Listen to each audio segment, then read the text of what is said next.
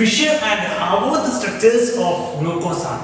Fischer and Haworth structures of glucose. അത് എങ്ങനെ വരയ്ക്കാമെന്നാണ് നമ്മൾ ഇന്ന് പഠിക്കാൻ പോകുന്നത്. ഓക്കെ, നമുക്കറിയാം ഗ്ലൂക്കോസിന്റെ മോളിക്കുലർ ഫോർമുല എന്ന് പറയുന്നത് C6H12O6 ആണ്. The molecular formula of glucose is C6H12O6. നമുക്കറിയാവുന്ന കാര്യം. ഓക്കെ, അതിന്റെ ഓപ്പൺ സ്ട്രക്ചർ എങ്ങനെയാണ്? ഇങ്ങനെയാണ്. നമുക്കറിയാം 6 carbons an aldehyde group. Okay, ഈ ആൽഡിഹൈഡ് ഗ്രൂപ്പ് കണ്ടെയ്നിങ് ആയതുകൊണ്ട് തന്നെ ഇയാൾ നമ്മൾ വിളിക്കുന്ന പേരാണ് ആൽഡോ ഹെക്സോസ്. നമ്മൾ ഇയാൾ എന്ത് വിളിക്കാറുണ്ട്? ആൽഡോ ഹെക്സോസ് എന്ന് വിളിക്കാറുണ്ട്. ഇത് ഇയാൾ ആൽഡോ ഹെക്സോസ് ആണെന്ന് നമ്മൾ പറയാറുണ്ട്. ഓക്കെ, നമ്മൾ ഇതിനെ ഫിഷർ സ്ട്രക്ചർ വരയ്ക്കും. ആദ്യം ഇവിടെ നോക്കുക.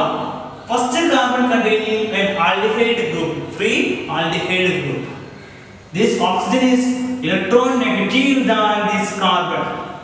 This oxygen is electron negative than the carbon. ഇനി fifth carbon നോക്കുക. ഇയാൾ എന്താണ്? ഇലക്ട്രോൺ നെഗറ്റീവ് ആണ്. ഇയാൾ എന്താണ്? പോസിറ്റീവ് ആണ്. അതുകൊണ്ട് തന്നെ ഇവർക്ക് തമ്മിൽ എന്തുണ്ട്?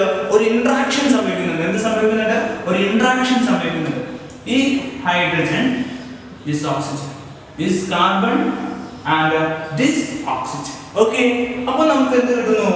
രണ്ട് ആനോമേഴ്സ് കിട്ടുന്നുണ്ട്. ഓക്കെ, ഈ ഇന്ററാക്ഷൻ കാരണം നമുക്ക് എന്ത് കിട്ടുന്നു?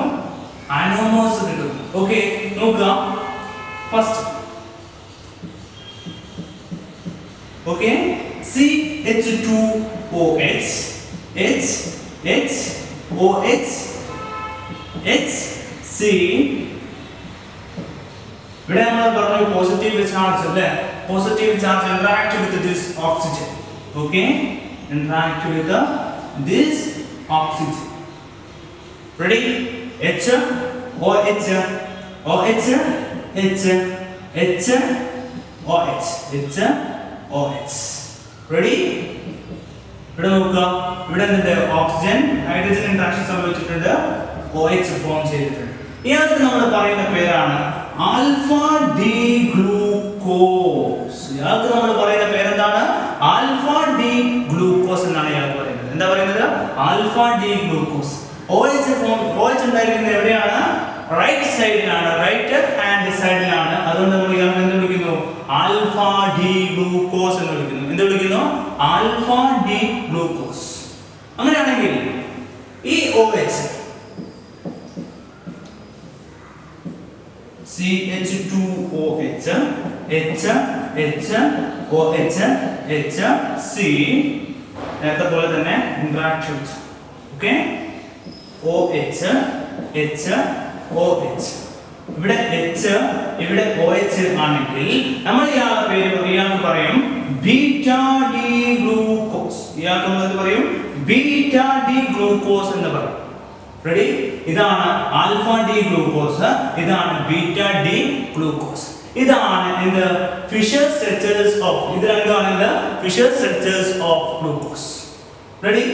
അങ്ങനെയാണെങ്കിൽ എങ്ങനെയാണ് ഹാവോർത്ത് പ്രൊജക്ഷൻ ഫോർമുല നമ്മൾ വരയ്ക്കുന്നത് നോക്കാം. Alpha D ഗ്ലൂക്കോസിന്റെയും beta D ഗ്ലൂക്കോസിന്റെയും ഹാവോർത്ത് projection formulas എങ്ങനെ വരയ്ക്കുന്നു? Okay, oxygen, ready? CH2OH CH2OH. ഇതെന്താണ്? ഒരു 5 കാർബണുകളും ഒരു ഓക്സിജനും ഉള്ള ഒരു സൈക്ലിക് സ്ട്രക്ചർ ആണ്. അതുകൊണ്ട് നമ്മൾ ഇയാൾക്ക് പറയുന്ന ഒരു പേരുണ്ട് പൈറനോസ് എന്ന് പറയും. എന്ത് പറയും? Pyranose. A cyclic ring contain 5 carbon and 1 oxygen is called pyranose structure. Pyranose എന്നാണ് വിളിക്കുന്നത്. ഓക്കെ, ഇയാളെ നമ്മൾ നോക്കാം. ഇയാളെ നമുക്ക് എളുപ്പത്തിൽ എങ്ങനെ എവിടെയാണ് H എവിടെയാണ് OH എന്ന് എളുപ്പത്തിൽ മനസ്സിലാക്കാം. ലെഫ്റ്റ് ഹാൻഡ് സൈഡിലുള്ള ആളുകളെ നമ്മൾ ടോപ്പിലായിട്ടും റൈറ്റ് ഹാൻഡ് സൈഡിലുള്ള ആളുകളെ നമ്മൾ ബോട്ടമായിട്ടുമാണ് വരയ്ക്കുന്നത്. ഇവിടെ നോക്കാം. H മുകളിൽ OH മുകളിൽ H OH H. Okay, just opposite OH H OH OH. ഇതാണ് എന്തിന്റെ സ്ട്രക്ചർ? Alpha D ഗ്ലൂക്കോസിന്റെ ഹാവോർത്ത് structure. അങ്ങനെ ഇതിനെ നമ്മൾ പറഞ്ഞു പൈറനോസ് സ്ട്രക്ചർ ആണ്. അതുകൊണ്ട് നമ്മൾ ഈ ഗ്ലൂക്കോസിനെ വിളിക്കും ആൽഫ ഡി ഗ്ലൂക്കോപൈറനോസ്. ആൽഫ ഡി ഗ്ലൂക്കോപൈറനോസ് എന്ന് വിളിക്കും. റെഡി? അങ്ങനെയാണെങ്കിൽ ബീറ്റ ഡി ഗ്ലൂക്കോസിന്റെ പൈറനോസ് സ്ട്രക്ചർ എങ്ങനെ വരയ്ക്കും നമ്മൾ നോക്കുക. Oxygen, ready, CH2OH. നോക്കുക, ലെഫ്റ്റ് ഹാൻഡ് സൈഡിലുള്ളത് മുകളിൽ OH, OH, H, just opposite OH, H, OH, H. Ready? ഇതാണ് ബീറ്റ ഡി ഗ്ലൂക്കോസിന്റെ പൈറനോസ് സ്ട്രക്ചർ, അതായത് ഹാവോർത്ത് structure, ഹാവോർത്ത് projection. This is called the beta D glucopyranose. It is called the beta D glucopyranose. Ready? അപ്പോൾ നമ്മൾ എന്താ പഠിച്ചു? Fischer structures of glucose പഠിച്ചു. Haworth projection formula വരയ്ക്കാൻ പഠിച്ചു. Ready ആണല്ലോ? അപ്പോൾ ഇത് വരച്ച് നോക്കാം. റെഡി? അപ്പോൾ മറ്റൊരു ക്ലാസ്സുമായിട്ട് വീണ്ടും കാണാം. അതുവരേക്കും ഗുഡ് ബൈ.